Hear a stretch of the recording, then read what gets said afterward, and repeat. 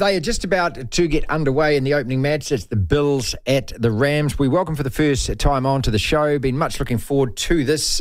It is a podcast and social media football garbage time website. The man is called Kung Wong, and he joins us out of New York. Welcome back to New Zealand, my friend. How are you?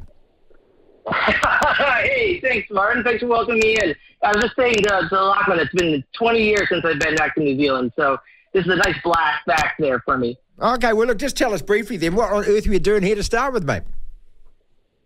What am I doing? Oh, in New Zealand? Yeah. I was born in New Zealand. I was from Wellington. Okay. So I was there many, many years ago, but only for about 5 years. So, but I got my sports fandom actually from growing up. Apparently, when I was a baby, I grew up across the street from a cricket field where the local cricket team had their practices, and the only thing that would keep me quiet was staring at them practice. So I started when I was 1, basically. I was in organized sports since then, and I've never looked back. So everything I do today all stems, believe it or not, from growing up across the street from a cricket field. Well, I'll tell you what, if you were in New Zealand at the moment today, you wouldn't be sleeping if you were a baby. You'd be screaming your lungs out, mate. The Whitecaps? Yes, I'm aware. Let's talk about the NFL and the opening match. I can see that the national anthem has been sung at the moment. So this is the one sport that just dominates everything about United States sport. It only goes for 4 months, people, this competition. And for the other 8 months, it's post-match, it's pre-match. 100 days out from when the NFL kicks off, it dominates ESPN. You can have basketball finals on, you can have ice hockey. It doesn't matter. It is the biggest noise there is, right? That is very true. It's very true. And it's actually, something that's happened over the last 10 to 15 years. I mean, it wasn't always that way. I think, it was always Major League Baseball for the longest time, and then it became basketball during the Jordan era, and then football kind of caught up, and now here we are today. All right, so you've got Football Garbage Time. It's a website, it's a podcast. I love your bio which says, waste time with us. So when did you start all this? That's right. It's interesting because of the fact that I love talking sports, and I actually used to work for another site called Football Extra Points, which is a Fox Sports affiliate.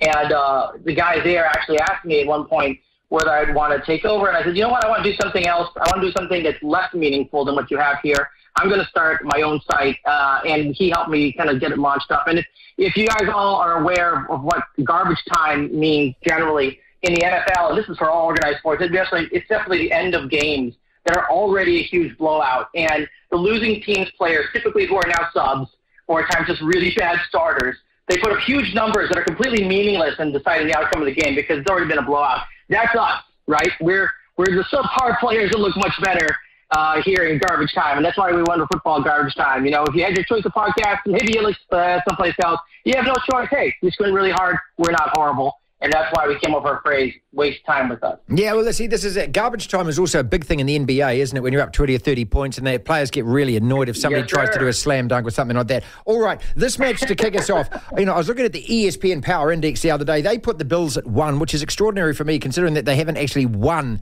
anything. The defending Super Bowl champs are the Rams. No one's gone back-to-back since 92 or 93. First and foremost, the chances of the Rams creating history, which hasn't happened for decades.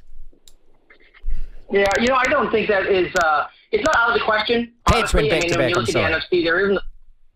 Yeah, no, I was just going to say that. Yeah, exactly. So I was going to say that I don't think it's out of the question that the Rams will repeat. I mean, I think that they have a very solid returning team on both sides of the ball, offense and defense. But they've had a number of changes that are incredibly critical. I mean, first of all, they've essentially replaced their wide receiver Robert Woods with Allen Robinson, who hasn't been good in a long time. And I know that because I'm a Bears fan. Allen Robinson was a Bears player for many years, and the last 2 or 3 years, he wasn't good.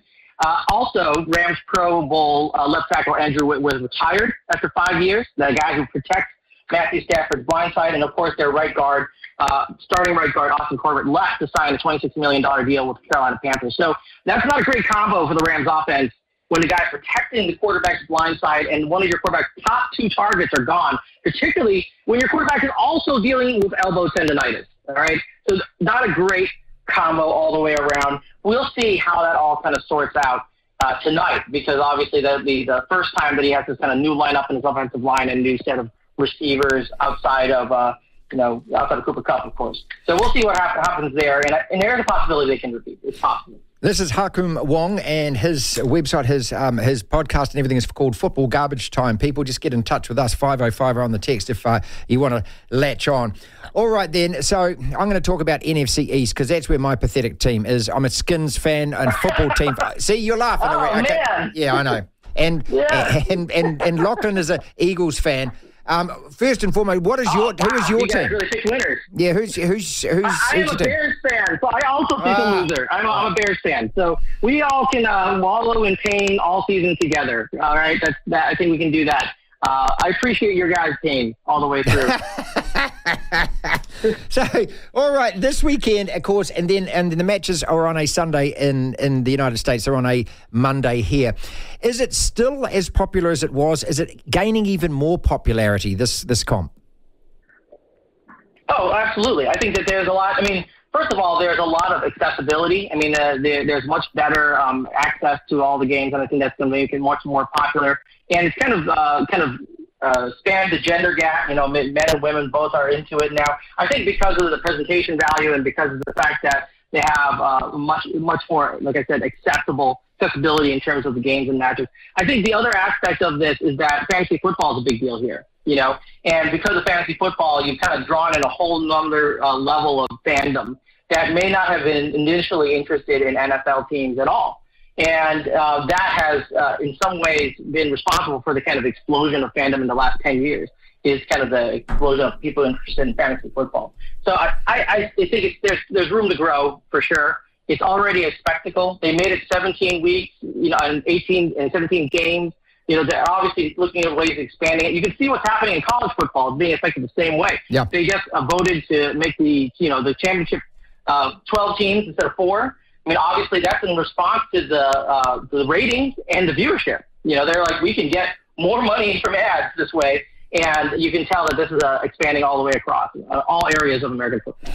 Oh, also, there are games, of course, taken to London. Is there any plans to take them anywhere else? I mean, I'd be thinking that kind of like Japan, maybe, somewhere in Asia, actually, and sort of start capitalising on an audience which essentially football has got. Baseball's got a good hold, but American football, no. Yeah, I think there's a little bit of a logistical issue if you go in both East and West. I think that, obviously time change is a big deal. If you look at the stats, right, and you look at East Coast teams and West Coast teams in the U.S., when they fly cross-country, they tend to do much worse. And it's really strange because it's only a 3-hour difference, but they tend to do much worse when they travel for a game and have to travel back home the following week.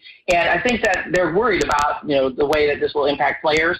If you want to go to London 3 times a year, that's fine. But if you go to London every week, I think that's going to be difficult. And that's probably one of the challenges about, the UK getting a team there full year round. I think it's just the thought, well, we're putting them at disadvantage because of the impact of travel. I think Asia would be even harder. I think it would just be very challenging. Not to say that it wouldn't be popular. I just think from a logistical standpoint, it'd be very challenging. But, obviously Canada, Mexico, anything that's within short flying distance is where they're capitalizing. They already did Toronto. They've already done, down in Mexico and in Mexico City. So I can see them expanding into all areas of Europe as well. I mean, Germany, obviously, they're American football, also very popular there. HaKung Wong, it is Football Garbage Time. That's the man's website, and that's his podcast as well. I noticed that you're a journalist as well. So what's your day job? I am, so don't hate me for this, all right? I'm a lawyer. I'm a lawyer as my day job. Oh, my God. I try to make up for it by reporting on NFL so people like me a little bit. That's what I do. All right. Finally then, okay, I mean, it's so early in the season and, prediction schmixins and things, but, okay, take Lachlan's Eagles out because they'll win the division. Yeah, you're my lot, the Bears and the Commanders. I mean, we're just woeful. Who's winning? Who's coming out of the AFC? Who's coming out of the NFC this early in the season? And we'll hold you to this in a few months' time. Well, the Bills obviously are the ones that we're all looking at in the AFC, right? I mean, they obviously they're all cylinders firing from last year. Obviously, Josh Allen has a lot of ways to build from here. They are missing their starting top corner, Tre'Davious White, tonight, so we might not get a full look at what their defense looks like, but the veteran safety Jordan Poyer's back. He had a really exceptional year last year, limiting a reception rate to 48.1%, career high 5 interceptions, 3 sacks. And of course, like we said, Josh Allen looking fantastic out there, and Stephon Diggs, receptions leader last year. So clearly one of the best receiving targets in the NFL, and Dawson Knox, of course, as well. The one thing that the Bills can work on, obviously, is their run game. And unfortunately, their new offensive coordinator, Ken Dorsey, was a quarterback coach. So obviously we know he works very well with Josh Allen, but how will he impact that run game, which is clearly very important? Because last year, we saw what happened between the Bills and the Chiefs, right? You leave the Chiefs 11 seconds, Patrick Mahomes is going to score. You can't leave 11 seconds. And if you can't run the ball, you can't run the clock out. So, you know, at the end of the day, that really hurts them, you know. And I think that they're going to have to make some changes, not only on defense, but in their game planning to try to, you know, enable that run game a little bit. So we'll see if they can do that tonight against a very challenging, strong Rams defense, which I think will be a good test for a Week 1 matchup. Well, Rams, 9 plays, 75 yards, touchdown! That opens the scoring in NFL this season. Fantastic talking to you, my man. Wonderful. That's the Bills that scored that. And so we will be back in touch next week, and we'll look forward to keeping with you every single week as we follow the NFL and the progress through the season. You're brilliant. Thank you so much. Thanks so much, Martin, for having me, and I will talk to you all later. Okay. So, 7-0. There you go. Bills at Rams kicking off the NFL.